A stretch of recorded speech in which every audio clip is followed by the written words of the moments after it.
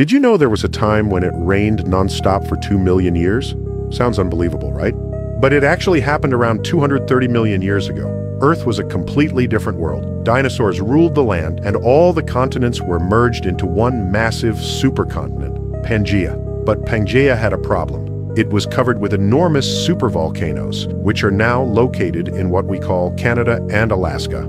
When these volcanoes erupted, they unleashed unimaginable amounts of carbon and sulfur dioxide into the atmosphere, triggering extreme global warming. The oceans began to evaporate at an alarming rate, loading the sky with moisture, and eventually all that water had to return. What followed was an era of relentless, highly acidic rainfall, lasting for nearly 2 million years.